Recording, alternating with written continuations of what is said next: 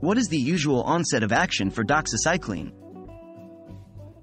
Hello and welcome to our video on the onset of action for doxycycline. In this video, we'll break down what exactly doxycycline is, how it works, and most importantly, when it usually begins to take effect in the body. So, let's get started. What is doxycycline? Doxycycline is a broad-spectrum antibiotic, which means it's capable of treating a wide range of bacterial infections. It belongs to a group of antibiotics known as tetracyclines. Doxycycline works by preventing the growth and spread of bacteria, helping your immune system to fight off the infection. How does doxycycline work?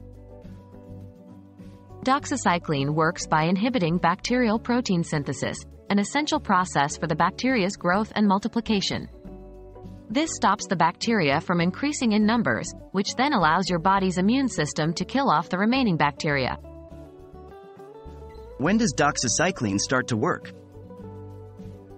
Here's the main point of our discussion. The onset of action for doxycycline, or the time it takes for the drug to start showing effects, typically depends on the type and severity of the infection it's treating. However, generally speaking, doxycycline begins to work within 24 to 48 hours after the first dose. Please remember, it's important to continue taking the medication for the full prescribed course, even if symptoms begin to improve quickly.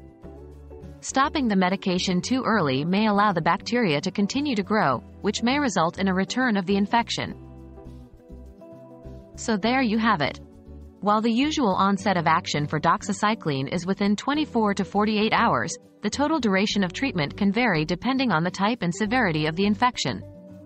Always follow your healthcare provider's instructions when using doxycycline to ensure it's effective and safe.